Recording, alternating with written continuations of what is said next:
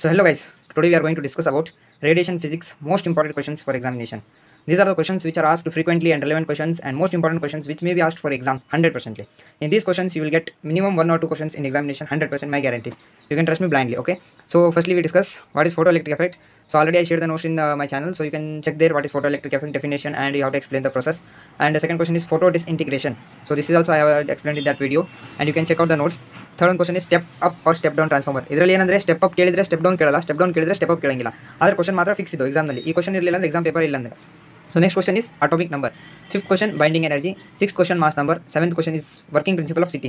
So first you have to write who have discovered the CT, what is the main function of CT scan and why it is used, and you have to explain the CT gantry and what are the artifacts which spoil the image, and the same for the MRI, working principle of MRI. Same you have to explain the working processes, what are the artifacts that spoil the image, and you have to explain the construction and working. Okay.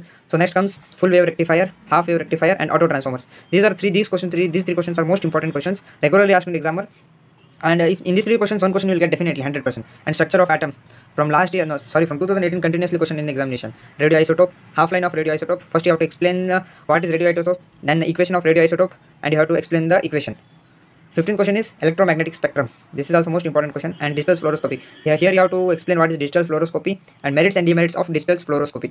And 17th question is Compton scattering. So these are the most important questions you have to read once. 100% questions in examinations in this any one of these questions fixed question. So nothing is impossible, even impossible says I am possible. So work hard and focus on your dreams. 100% you're gonna get. Okay, thank you. Subscribe and like the video.